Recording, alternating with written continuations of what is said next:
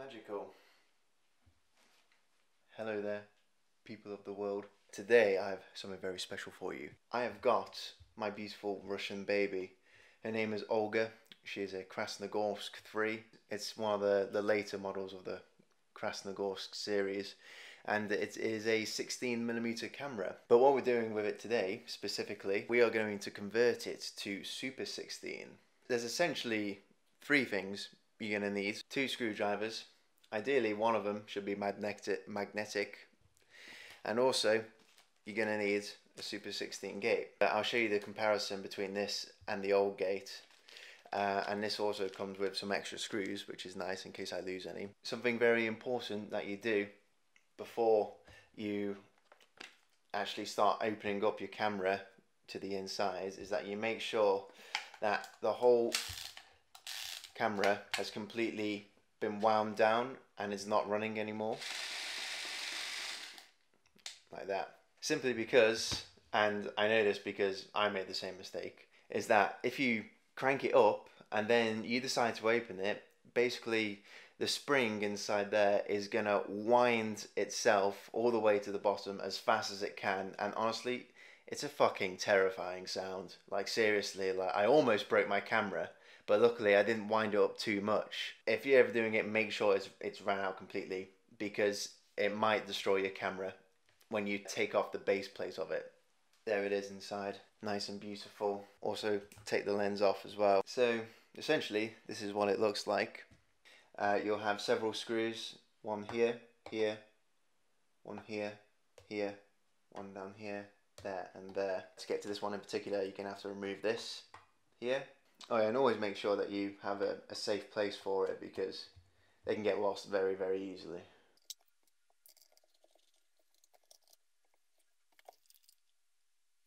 Okay, now you just have to wiggle it, just so you can essentially just walk it out. Son of a bitch, you gotta unlock the fucking thing. How do you do that though? Because I can't reach it. Gosh, I shouldn't have fucking done that. Fuck me. Guess what happened? I forgot to tell you guys that basically this little black thing right here, this is fixed to whatever's holding it underneath here, and it's got to be loosened before you can take the rest of the plate off itself. There are two little screws on the inside here. Alright, and you just have to basically loosen them a bit.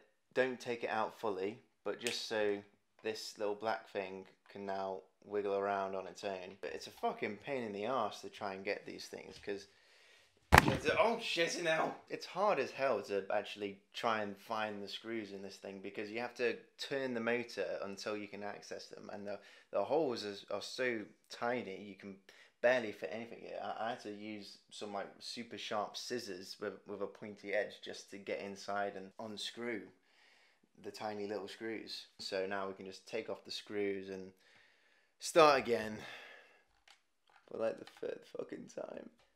Alright, that's all of them. Yeah, so now we can just start to walk this little plate off, and it should just pop off quite nicely actually. We can now walk this bad boy out and reveal the innards of Olga's organs and shit. Something very important. This little gear here, oh shit, I cut myself on something somehow. Fuck me. This little gear right here, this needs to be kept safe, and you'll have to take it off.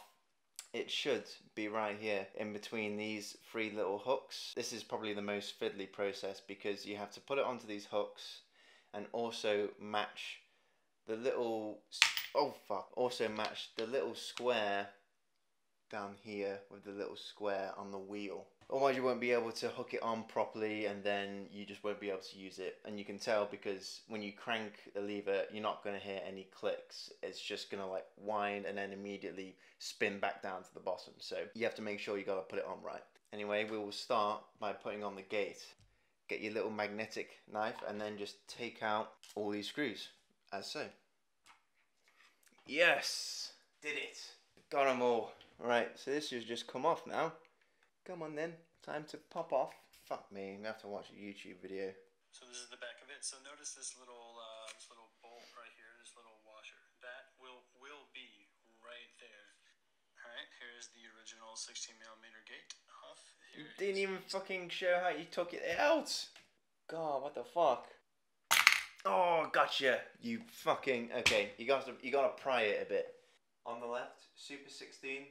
This one here. On the right is the original standard 16. The Super 16 is obviously wider, so it's gonna have a bigger space when it imprints onto the film. Super 16 film has only one set of perforations instead of the normal two, or the original two. And with just the one perforation on the side of the film, that is what allows for the extra image, let's say. Alright, so now we gotta put this fucking thing on. It's gonna be fun. Ready for some screwing. Your precision magnetic screwdriver is what you need for this.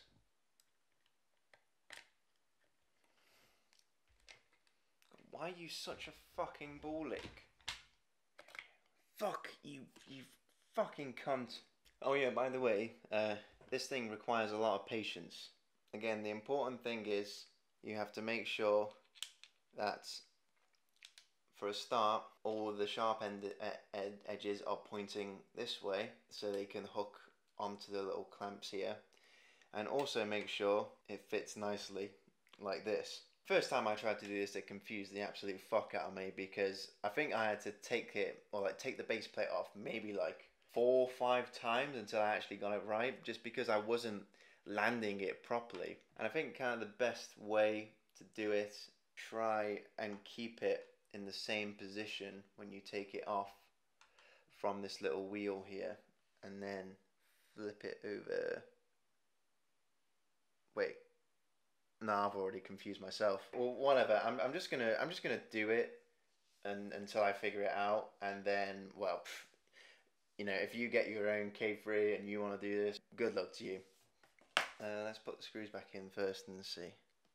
After what seemed like a fucking billion years, I actually finally managed to get the plate on correctly. It all seems to be working fine, because I can crank it. You hear that? That's what you want to be listening to. That's the crank. And it all seems to be moving nice and smoothly. There we go. All fine and dandy. So yeah, after that, just put it back on, put your lens on, and then throw it in the cupboard until you can actually afford to buy yourself some film. Now, this is a Super 16 Krasnogorsk, which is very exciting.